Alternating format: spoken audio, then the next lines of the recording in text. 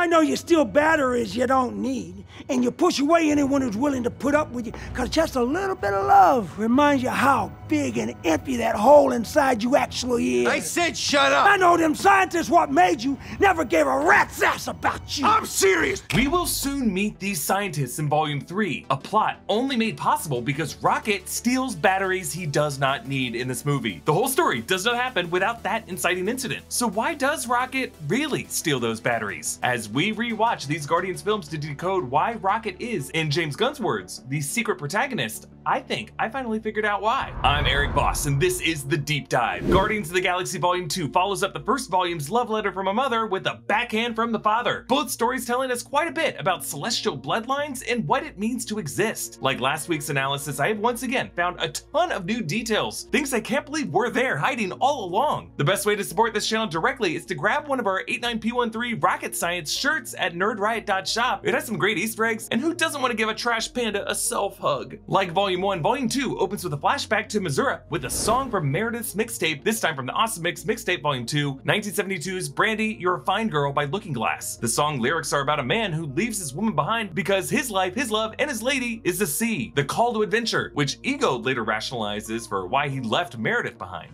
Peter, this is the sea. That Ego will use this to crush the last remaining vestige Peter has of his mother is the most awful thing, but he even whistles this song as he pees.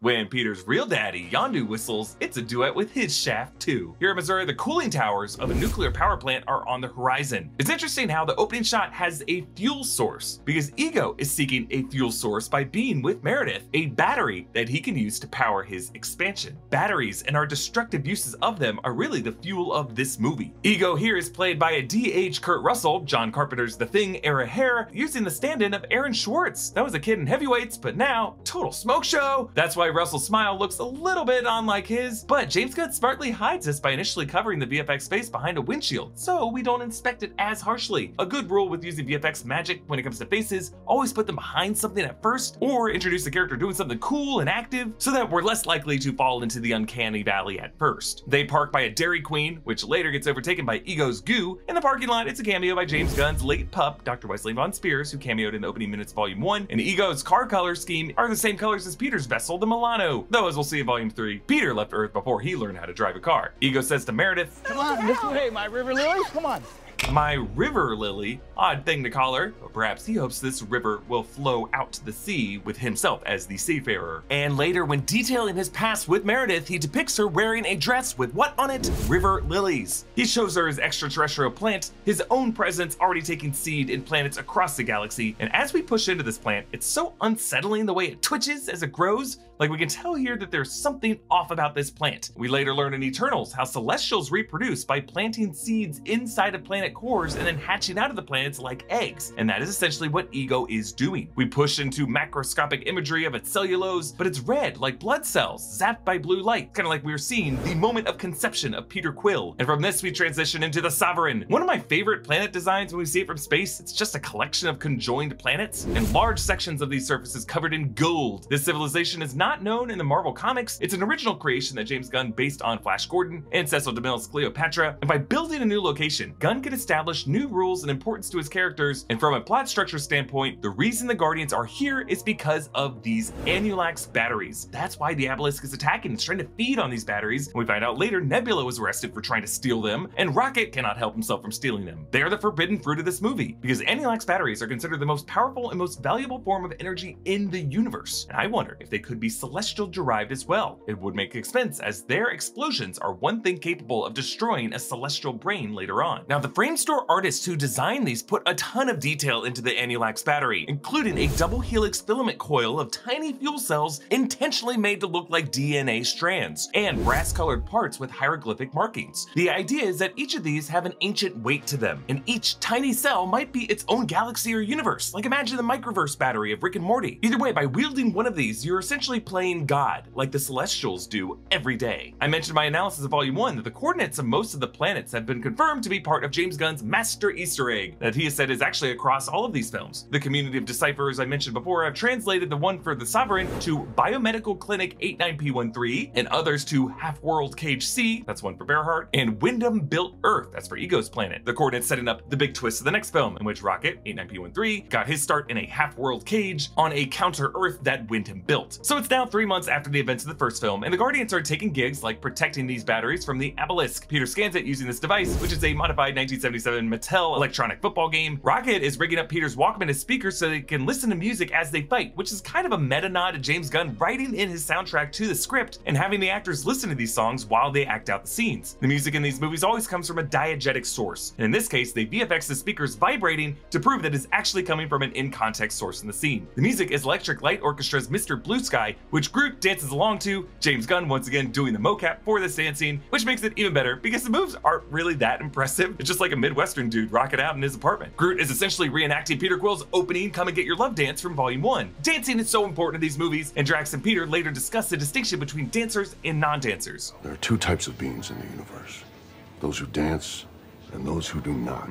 This is a running metaphor that I've used to categorize all MCU characters. I actually went into this in my Loki deep dive. Tony Stark, dancer. Steve Rogers, not dancer. Not until the end of his journey. Peter Parker wants to be a dancer, but keeps getting pulled away from the dances. You get the idea. Groot here, total dancer. And for dancers, they can sometimes escape into their own happy places like this, blissful to the danger around them. Here, Groot freezes when Drax sees him, calling back the end credit scene of the last movie, and knowing that Drax and his wife were not dancers, and he doesn't want to alienate his friend. Gamora shouts, "Groot, get out of the way! You're gonna get hurt!" Hi! Yeah, I love the little wave he does, and how Groot shares little duet dances with every Guardian until Drax wrecks the speakers. And notice how Groot in the background stays mad at Drax throughout the movie, repeatedly hitting him, like even when Drax saved him from flying into space, and then another scene later, until finally he nuzzles up against him at the end. The Orloni shakes Groot off him, and Groot tumbles into the camera, making a ding when he hits it. The sound mixing in general is great, like when Peter descends with his jetpack, notice how it makes his pathetic wheeze.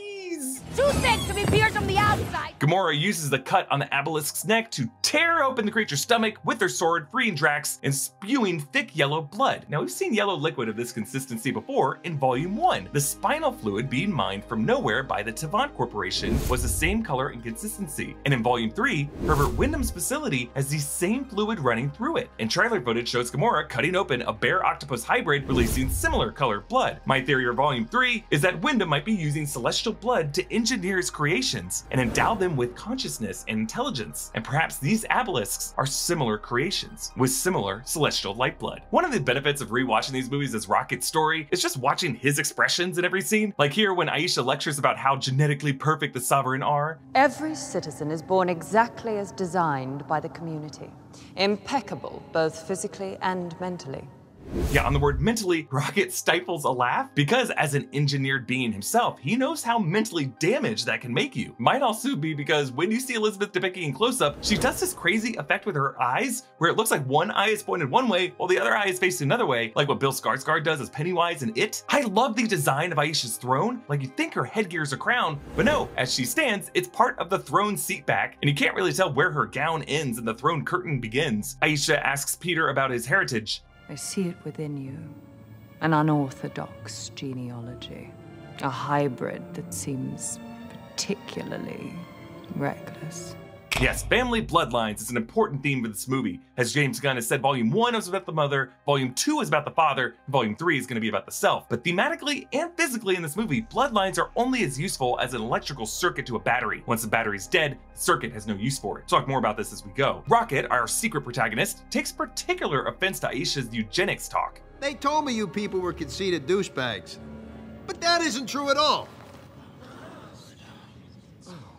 Oh, shit. I'm using my wrong eye again, aren't I? Yeah, like Aisha, Rocket's eyes are a little screwy too, but he ends this movie crying out of both of them. Peter changes into a shirt with text in the Xandarian language, translating to gears shift, and then in smaller text, dust, cement, stone, and ash, and then at the bottom, a Tiniac galaxy invention for Karen Tiniac, that's the film's wardrobe designer. As Peter awkwardly flirts with Gamora, Drax scares him by suddenly showing up beside him, a running joke with his ability to become invisible by standing very, very still, and if you rewind 10 seconds to the earlier shot, you can actually see Drax standing behind Peter in the shadows, none of us noticed it first time because he is nearly invisible there. The Sovereign fleet pursues after Rocket stole the batteries. You saw how that High Priestess talked down to us. Now I'm teaching her a lesson. Well, I didn't realize your motivation was altruism. Yeah, it sounds like Rocket was gonna steal the batteries anyway, but he initially cites his reason as a strike against a genetic superiority and egoism as a concept. I don't think he's fully lying, since these end up being used to destroy a celestial bloodline and the ultimate ego. They have to pilot through a quantum asteroid field, and Drax says to do so, he'd have to be the greatest pilot in the universe. Lucky for us. Yeah, right here, James Gunn is telling us that what seems like Peter Quill's story is actually Rocket's story. Rocket argues, I was cybernetically engineered to pilot a spacecraft. He was cybernetically engineered to be a douchebag. So Wyndham designed Rocket in part to pilot a spacecraft. He was made to be an explorer. But Quill is also right. Rocket was also built to be a little stinker. Drax uses a slap-on spacesuit to get towed in space and shoot the Sovereign fighter, setting up Chekhov's spacesuit for Yondu's sacrifice at the end of the movie. The remaining fighters are wiped out by Ego, riding his egg-shaped ship, inspired by Mork's egg spaceship from Mork and Mindy, and one of many examples of reproductive imagery in this movie. The jump point is a hexagonal wormhole, part of the UNTN, that's the Universal Neural Transportation Network, introduced to the MCU in this movie and brought back in Captain Marvel, Avengers Endgame, and the upcoming The Marvels when it seems to be broken. Again, the Guardians movies do all the heavy lifting of world building in the MCU. When they enter Bearhart's atmosphere, the Milano bursts into flame from the atmospheric friction, and if you look closely, so does Drax for a brief second, which is why you can hear him scream. I also just now noticed that when the seat rips out the back of the Milano, it smacks into Drax. Rather than helping Gamora save Drax, Groot sits and eats candy in his seat. He's totally okay with Drax dying. I love how when the Milano violently crashes and stops to a halt, the forest remains still, but only when its wing falls off do these birds get disturbed from the bushes. The fluffy creatures on the branch are Velus. They also show up in the I Am Groot short, The Little Guy, on Grundar. Rocket's choice to steal the batteries comes back up. You know why I did it, Star Munch? I'm not gonna answer Star Munch. I did it because I wanted to. But why did Rocket want to? Perhaps a mission to foil another celestial-linked plot that involves his old girlfriend, Lila? I'm getting ahead of myself. So Ego steps out of his ship with Mantis and introduces himself as Peter's father. But we cut to Peter's real daddy, Yondu, on Contraxia, looking out the window at the snowfall as Kraglin and the other Ravagers catch snowflakes in their mouths. Now that we know Kraglin and Yondu were told about Christmas by a young Peter Quill on the Guardians Holiday Special, one must wonder if Yondu is thinking about Peter. You know he is here. As Yondu zips up his pants, the reflection of the red neon light around him on the glass looks like the trail left by the Yaka arrow whenever it zips around him. In the background of this brothel, on the wall is a painting of Wall Russ, an engineer who helps Rocket Raccoon in the 80s Hulk comics. Howard the Duck returns in the scene, explaining why Howard marched out with the Ravagers from Contraxia when the portals open in Endgame. Ravager leader Stakar Ogord appears, and I only now heard what he was saying as Yondu approaches. In circles with this woman, I end up marrying. I said, no, I love you, girl. But you're losing your mind.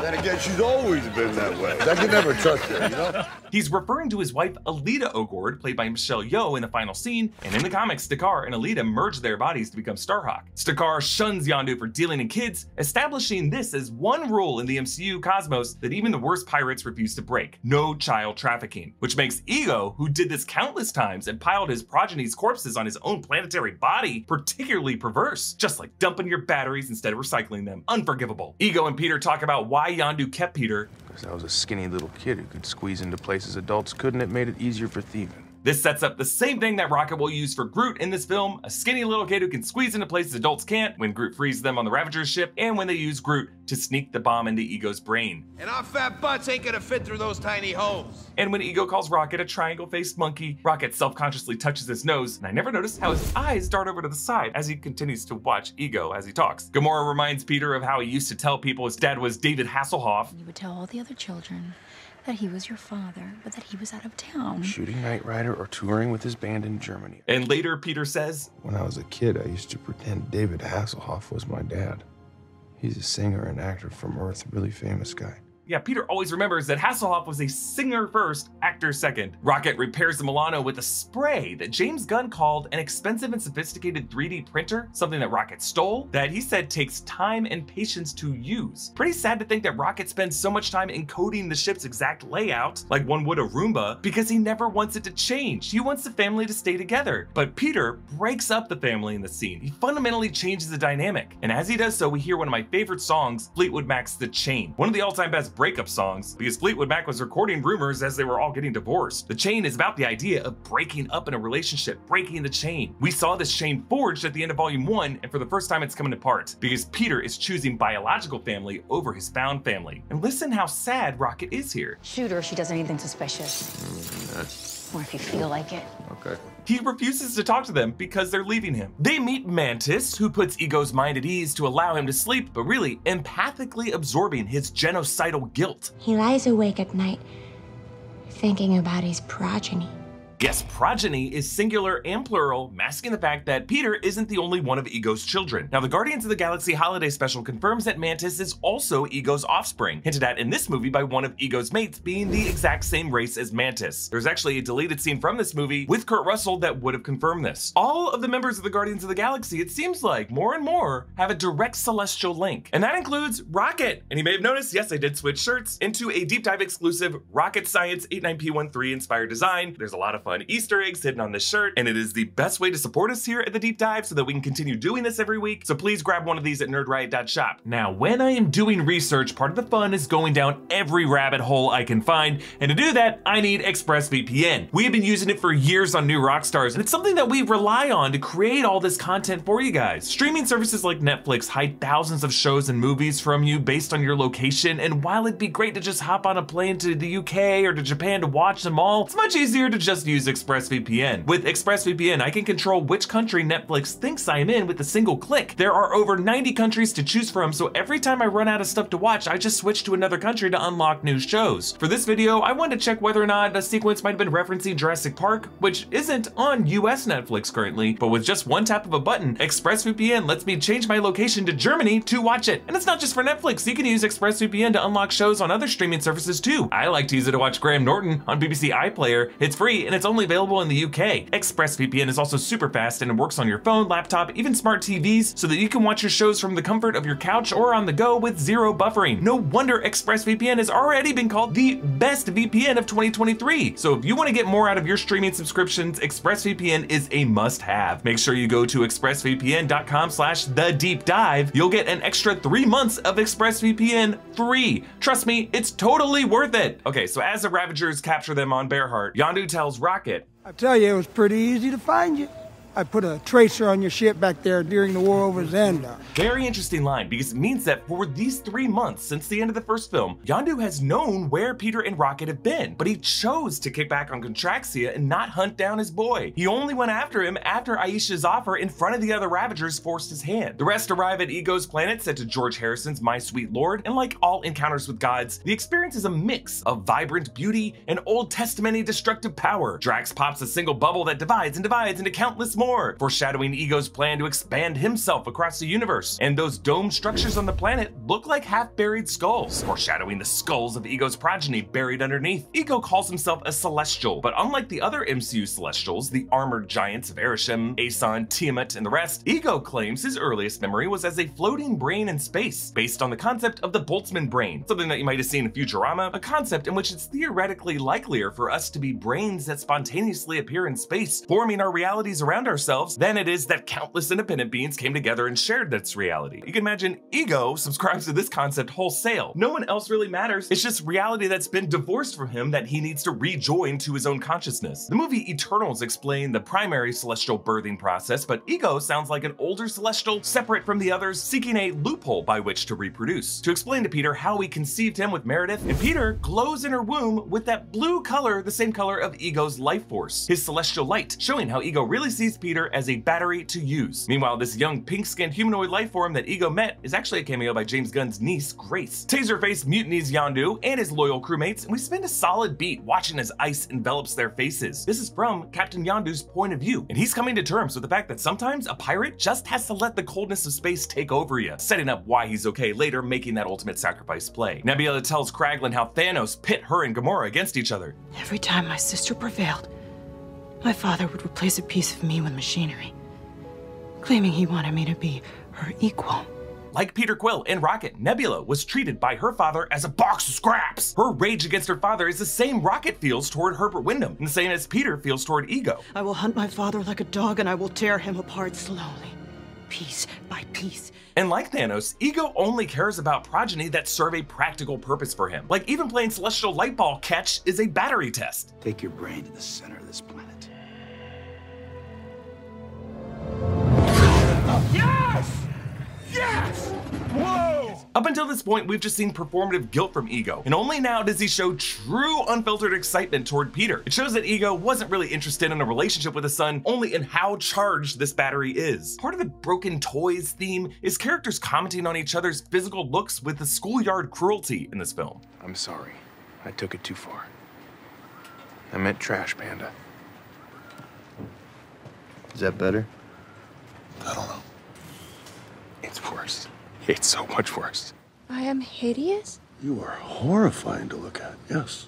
You smiled, and for a second I got a warm feeling, but then it was ruined by those disgusting-ass teeth. It seems as though crossing paths with Aisha and her genetic superiority left everyone in this movie with a form of body dysmorphia and a superficial judgment of each other's looks. Groot even gets abused by the Ravagers for being too cute. Hey, what about this little plant? Can I smash it with a rock? No, Chef. It's too adorable to kill. But becoming a mascot allows Groot to be left uncaged in this part of the movie and exploited for being small and good for thieving in this film, which is how they use him in the final act. This smallness might have left him with a self-consciousness that turned him into swole Groot later in life. Groot brings Yondu and Rocket Yondu's underwear, then an Orloni, then Vorker's eye, a callback to the first film when Rocket wanted it for his final battle plan. That guy's eye!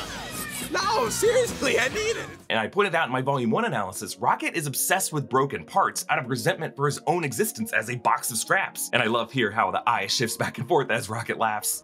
He's gonna wake up tomorrow, and he's not gonna know where his eye is! Groot opens the drawer with a backup fin, but he grabs a candy dish. This is marked with scroll letters translating to candy, and on the side rim, it's fun to eat. There's scroll language all over the set of this movie, and Rocket and Yondu sell when they rearm Yondu with his fin. The scroll lettering on the back wall reads ABCD, and in Teenage Groot's post-credit scene, one of the scroll markings on his bedroom wall translate to you. According to James Gunn, many of the I Am Groots in this movie is bad language, and in Volume 3, we will get the MCU's first F-bomb. Now what?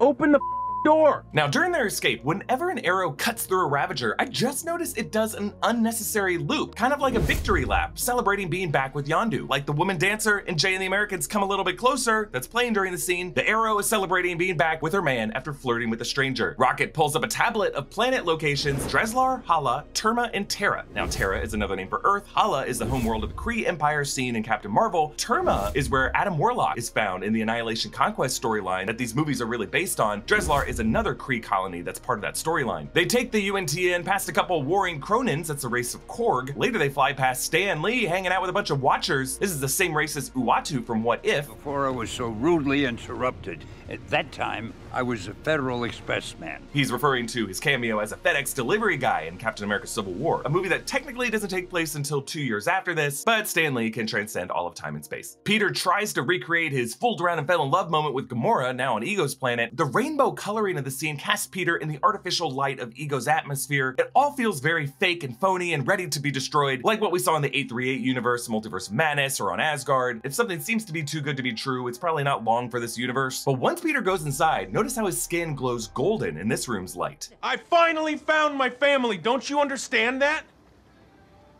I thought you already had. This gold skin makes him look like a bloodline-obsessed sovereign. It's a sickness that really has infected all the Guardians here. But right after this, Gamora sits in a desert, two reeds scratching against each other, and annoyed, she cuts them. She doesn't want any reminder of two things dancing together like she and Peter did, but ironically, she and her sister are about to brush back against each other, and they have an insane fight in this movie. Meanwhile, Ego manipulates Peter the way a returning father would to his child. He gives him dreams of a giant Pac-Man and Heather Locklear, and begins to reveal the truth. I told you how all those years ago I had an unceasing impulse to find life. But what I did not tell you was how, when I finally did find it, it was all so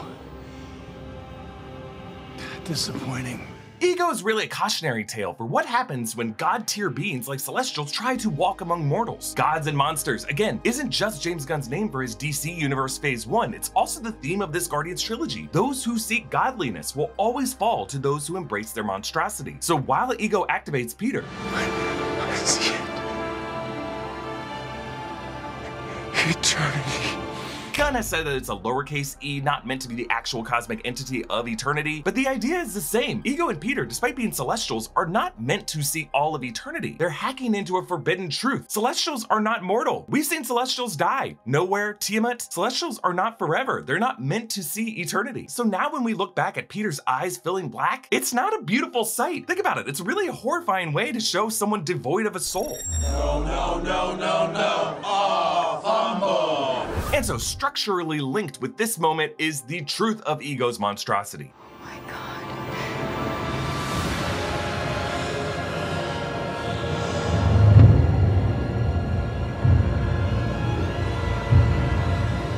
This cave has the shape of a giant eye, as if Ego's keeping a close watch on his victims, but he still doesn't care. The pile of bones and skulls include a bunch of Easter eggs according to James Gunn. I was able to see a Gungan skull from Star Wars on the lower left there, what looks like the skull of Stitch from Lilo and Stitch on the lower right, and in a set photo right in the middle of the pile, what looks like the skull of Donald Duck, maybe Howard the Duck, but Howard the Duck's eyes aren't that big. And back to Yondu and Rocket arguing from the opening clip. I know you steal batteries you don't need, and you push away anyone who's willing to put up with you, because just a little bit of love reminds you how big and empty that hole inside you actually is. I said shut up! I know them scientists what made you never gave a rat's ass about you. I'm serious! Guess batteries you don't need and scientists that made Rocket. I think two big clues for Volume 3 that tell us that Yondu knew that Rocket was made by Herbert Wyndham's group of scientists, telling us that Wyndham ain't exactly hiding. And yes, this idea of the batteries. Stealing the batteries is what kicks off the whole plot for Volume 3, because Aisha and Adam Warlock are still chasing them. So why does Rocket steal the batteries? For many reasons, but one of them is to have some godly control over his own life. It's similar to Ego's goal, what he calls the expansion, spreading his celestial influence all over the known universe. And in addition to Mantis's mother, that green razor-tentacled mate in the bottom center could be an Oscavarian, the race that Peter admitted to hooking up with in Volume 1. Like father, like son, Oscavari actually comes up again in this movie. We're in an old piece of construction equipment Yondu once used to slice open the bank of Oscavaria. Ego says that of all of his spawn, only Peter carried the celestial gene, the connection to the light, which tells us that there must have been something special about Meredith Quill. Ego isn't really the exceptional one, Meredith was. Ego confesses, "It broke my heart to put that tumor in her head."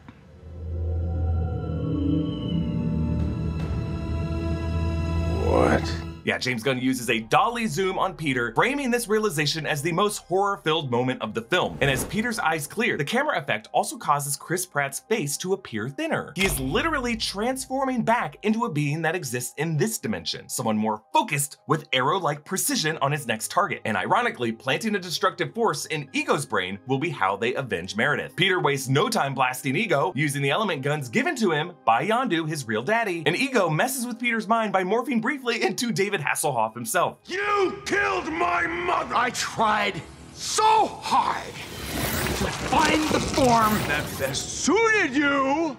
Yeah, the Hoff is wearing his Knight Rider outfit, complete with the K on the belt buckle, and this really tells us that Ego's form as we know it is really just a composite of 80s heroes that Peter would have grown up with and admired. Hasselhoff appears in the credits as the form of David Hasselhoff, and he actually shows up singing the original song Guardians Inferno during the credits, written by James Gunn and Tyler Bates. Also in the credits is Cosmo the Space Dog, Jeff Goldblum making his MCU debut ahead of Ragnarok as the Grand Master, Howard the Duck, and throughout the credits, the words "I am Groot" appear over many names, and the credits end with the customary "No raccoons or tree creatures were harmed," but adds that the same cannot be said for the Tamers. Ego impales Peter with his celestial light.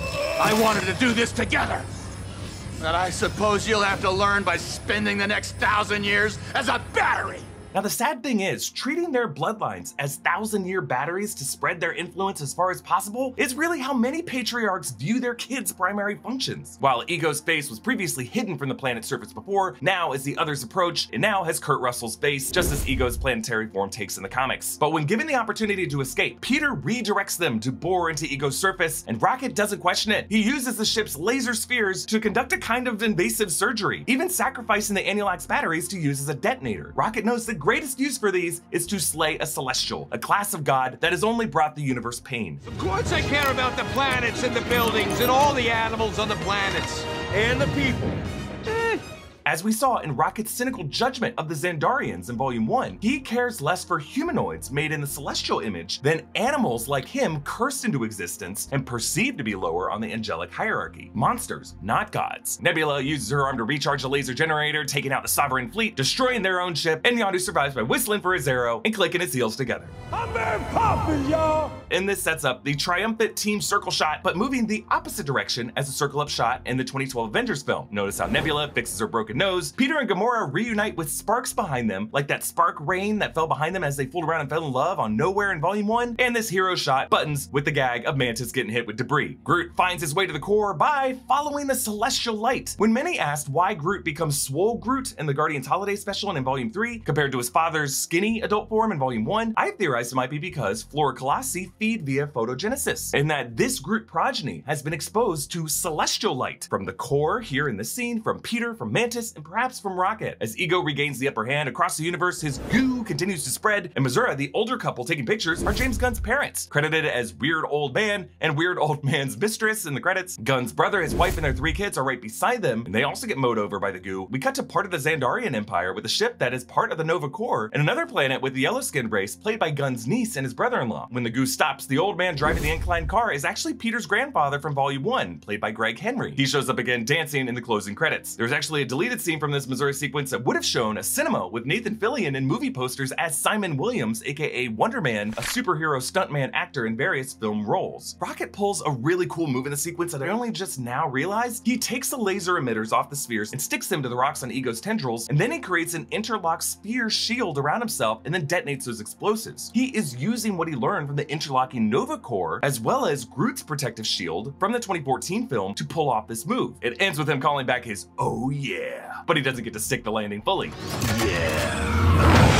I just find this interesting because Yondu throughout this final sequence is trying to tell Peter that he doesn't need to control the arrow with his head, but with his heart. And he only says that because Peter is too stupid to rely on his brain. It's a brain that he inherited from Ego. What he really needs is the power of Meredith's heart to guide him. But Rocket is much smarter than Peter is. He can rely on a masterful brain again and again, and it serves this secret protagonist of this trilogy quite well. But Peter, trusting his heart, freeing himself from Ego's brain, flashes back to memories listening to the mixtape with his mom, laughing with Drax, falling in love with Gamora, flying with Rocket and Groot, and an interesting early instance of Yondu teaching him to use those element guns. They brought back Wyatt Olaf to play young Peter in these flashbacks. He would go on to play young Stanley Uris in the It movies, and Fleetwood Mac's The Chain comes back here, filling the promise of Peter never breaking the chain. Ego's stranglehold on each of the Guardians loosens. Around Groot, you can see his branches and leaves in the surrounding rock, showing how Groot was briefly part of this assimilation. Of the 2 buttons on the detonator, the one Rocket told him not to push on the right is cracked. Groot chooses the correct one on the left, but it might just be because he wanted to choose the whole uncracked one, disliking the idea of anything being broken, like family. Ego and Peter continue to brawl. Ego forms a large version of himself. Peter delivers on his promise to make a giant Pac-Man, essentially giving us gods versus monsters. You are a god. If you kill me, you'll be just like everybody else.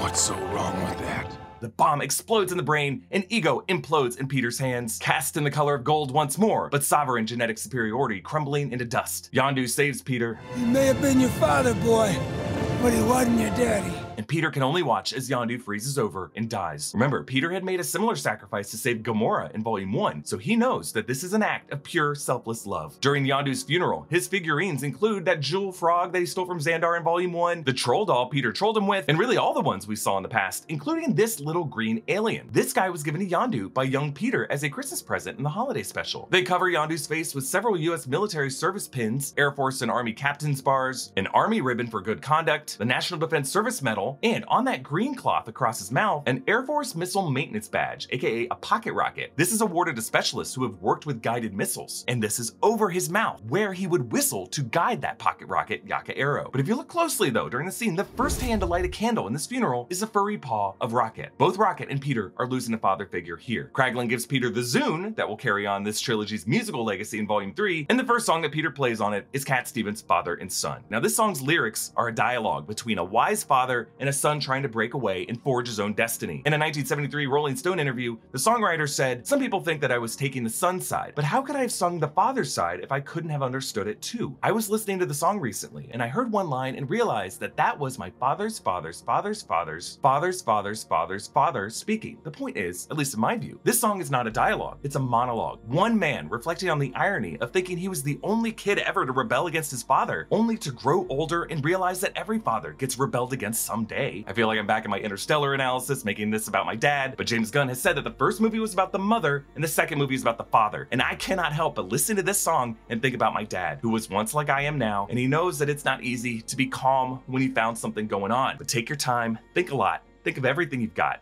For you will still be here tomorrow, but your dreams may not. And it's interesting because the son persona of the song doesn't hear any of this wisdom. They fight back against their dad. In the final line of the chorus, "I know I have to go." It sounds like it's coming from the point of view of the son, someone who knows he has to leave his father behind, but it's also something coming from the father who knows that he has to drop this lecture and let his son go. Yondu's sacrifice gains him the Fires of Ogord ritual, including salutes from all Ravager captains, Stakar Ogord, Alita Ogord, Charlie 27, and they're joined in the post-credits scene by other captains, Mainframe, voiced by Miley Cyrus, and Kruger, who's a Lem sorcerer from Earth 691 in the comics, actually the Sorcerer Supreme, who practices the same mystic arts as Dr. Strange. He's going to return in Volume 3. Though all of these characters watch the Fires of Ogord, we end with Rocket, whose final spoken line of this movie is really odd. Rocket says, "He didn't chase them away, even though he yelled at them, and he was always mean, and he stole batteries he didn't need." Yeah, Rocket's beginning his line talking about Yondu, but since Yondu told him that they were the same, Rocket accidentally slips into talking about himself. Rocket realizes it was his choice to steal those batteries that led to all this trouble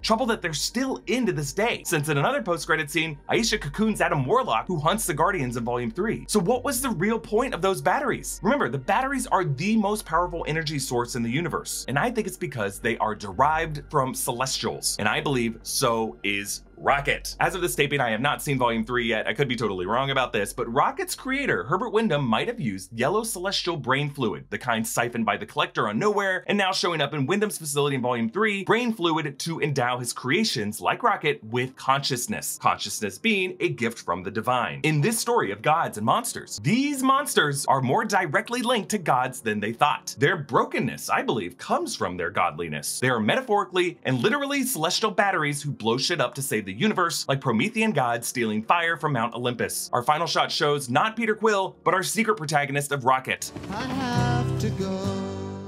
It's our secret protagonist who knows that he has to go, and as we look ahead to Volume 3, Rocket will go and reunite with his creator, the High Evolutionary Herbert Wyndham, to confront that daddy on how someone who claims to be a god could treat his son as nothing more than a battery. And again, I am wearing our 89P13 inspired Rocket Science shirt. Get one of these at nerdriot.shop. It's honestly the best way to support this channel so that I can continue doing this. Next Friday, May 5th, noon Eastern, 9 a.m. Pacific, will be my live breakdown and Q&A of Guardians of the Galaxy Volume 3, so be sure to tune in. Subscribe here to the deep dive, turn notifications on, share this channel and its videos with everyone you know. Follow me at EA Voss. Thanks for watching, and I'll see you next time, my divers of the deep.